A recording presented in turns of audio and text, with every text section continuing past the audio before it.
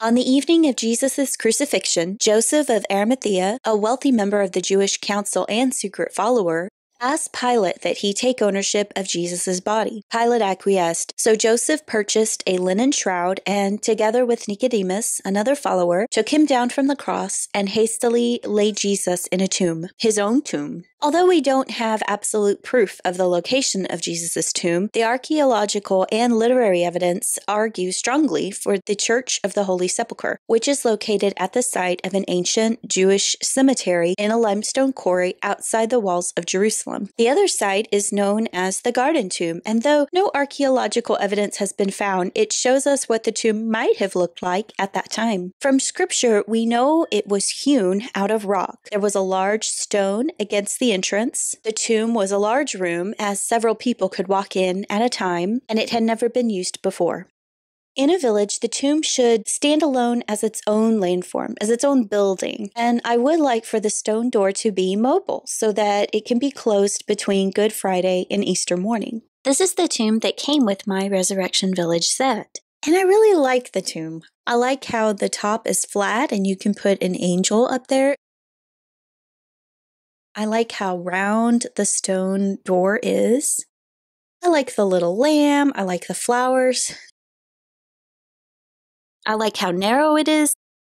There's so much good going for it. The only problem I have with the tomb is that it looks a little flat, especially on the inside. It just looks a little fake. You can't look to see that it is empty. And that is one of the most important things about a resurrection village, is that there is an empty tomb. And this tomb just doesn't allow for that kind of storytelling. I think what I'm going to do is remake this tomb so that it is more like a little room, and that when you look inside, you can actually see that the tomb is empty. I'm also going to make a tomb where the door can open and close, because I just think that would be so cool. So what I'm going to do is I'm going to sketch out the tomb as it is now, and I'm going to enlarge it just a bit. So now I need to find something round that I can use as a template for the door. Lemonade, anyone? It's really the perfect size. So now I'm going to sketch out how wide and deep I want the tomb to be. And here I'm making a form so that my plaster can lay on top of this form so that it can keep a tomb-like shape. What I'm doing here is I'm taking some painter's tape and I'm folding it in half, and I'm placing the sticky end on my paper drawing, and I'm also leaving the rest of the sticky side up. Sometimes this can be tricky because the tape does what it wants, but you can totally get it. Next, I'm putting bubble wrap inside of the painter's tape parameter, and I'm just going to be stacking the bubble wrap up to the height of the tomb. And I'm just taping as I go so that the bubble wrap stays in place. As you can see, it also wants to do what it wants to do. And I'm comparing it to my original drawing to make sure I got the height and the width correct. Next comes the plaster part. I've got some Bounty paper towels that I've soaked in water and I've wrung out, and they're sitting on the side. And I'm mixing 1 part plaster of Paris with 1 part water. I'm taking the paper towels and dipping them into the plaster, swishing them around, making sure that they're completely covered in this plaster. I'm going to then lay the sheets of plastery paper towels over my form. What you're doing here is you're creating what will be a hard shell so that your decorative plaster can sit on top of it. I'm doing about 3 layers on the tomb. That way I have enough stability so that I can put an angel on top. I've got the tomb door template, and I'm just pushing in the inside so that I know later where I'm going to make my cuts for the tomb opening.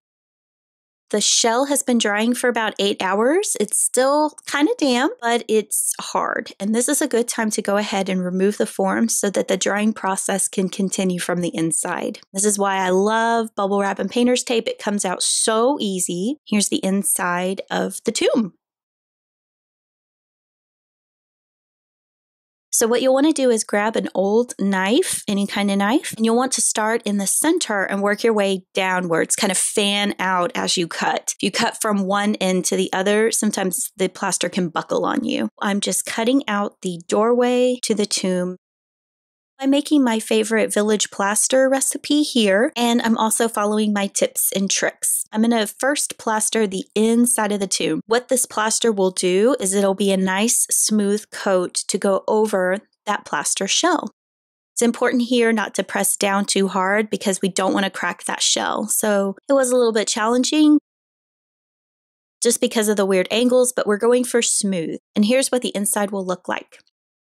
One recommendation I have here is that if you're going to make a bed inside of the tomb, this is the time to do it. I thought it would be easy to do it after the fact, but it was really, really hard to get your hand inside of the tomb and make the bed. So make your shell over a form here and then coat it with the molding plaster.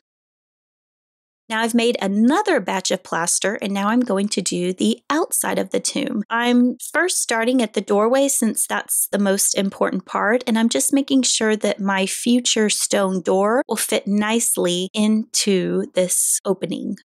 I'm plastering up the top and the sides. I'm not too concerned with the back. I'm working on the most important parts first, and that would be the doorway. The doorway just took a really long time to get right. I'm just putting in some grooves on the side to kind of mimic the rock feel of my original tomb that came with the set. I could have done a little bit better job here. I was in a rush and I did want it to be a little bit smoother. And the top just wasn't as flat as I would like to be. I ran the knife over it, but I still couldn't get it perfectly flat. It's just one of the things about plaster is it'll do what it wants to do, and sometimes you just have to go with it.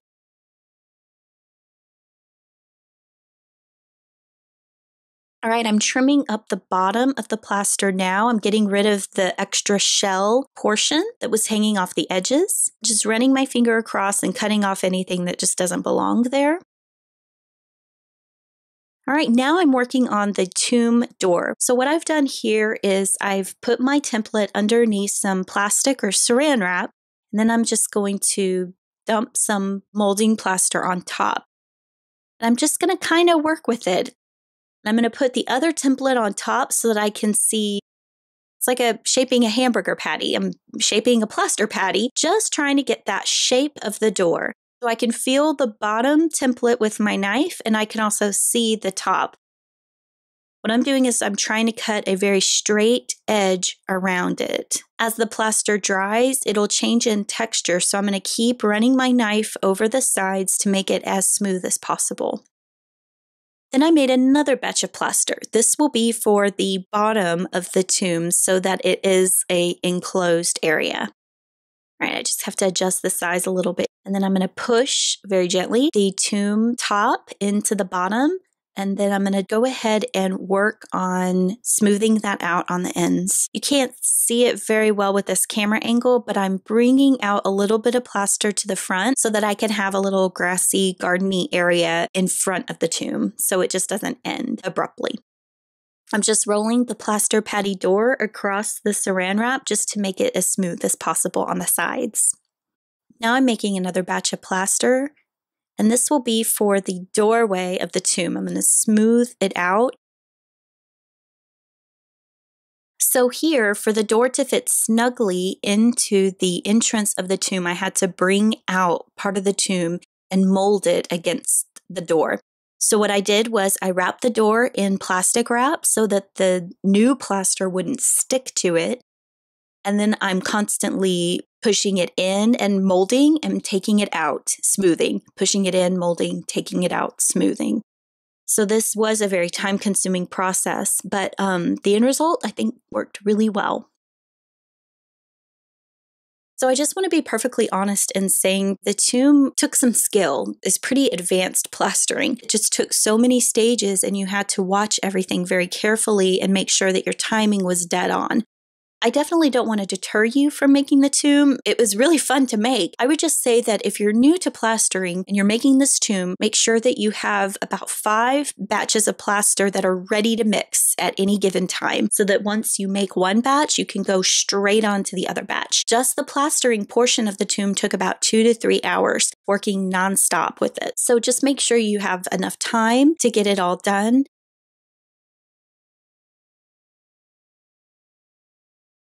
All right, so now that that is all done, I've let the plaster dry completely for a few days.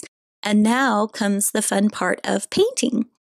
I thought this pearl paint would be so beautiful, so I painted the whole tomb in the pearl color. As it dried, it just looked way too metallic, almost like a foily tomb, and that just didn't look right. It just wasn't what I was going for. Here it is all dry. So what I'm going to do is I'm going to paint over it. At first I thought I'll just dab the white on and see what that looked like, and it didn't look good. So I'm just redoing the whole thing in white. Here's a better angle of the tomb so that you can see that half of the doorway came out from the tomb. I'm not doing a very good job of explaining that, but that was the only way that I could get the door to look good next to the tomb. You can see it a little better from here. And here I've just painted my little rock border with some khaki color paint. I've dabbed on some moss, and then I'm just sticking some of these faux plant parts into a little bit of Aleene's tacky glue, putting them on there.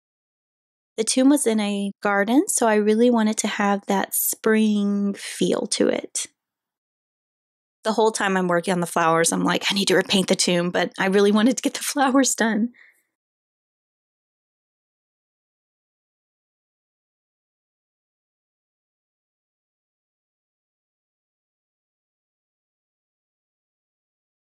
And here you can see the little alleyway that the tomb door can roll back and forth. It's a good angle to show it. There we go.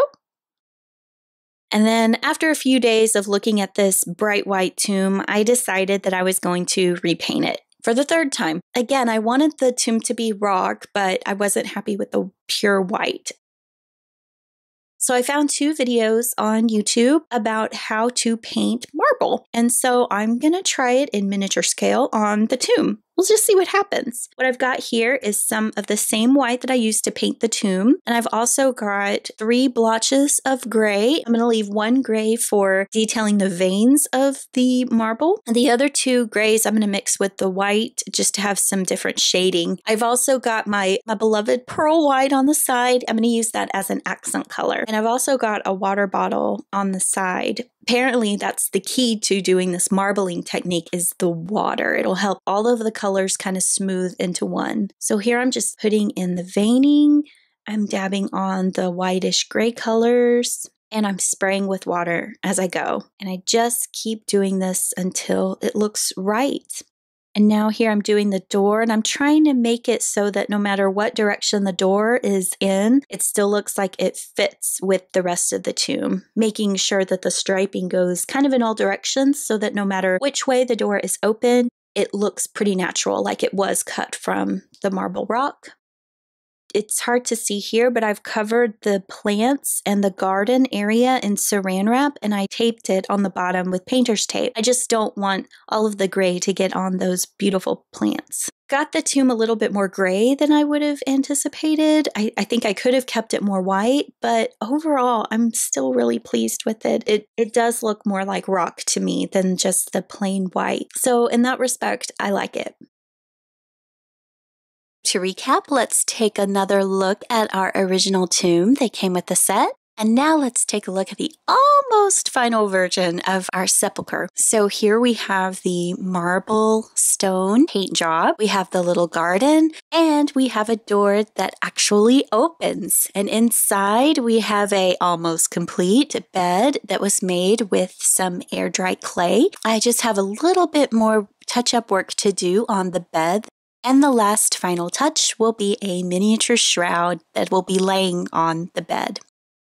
I think this will look very nice next to our Ascension landform.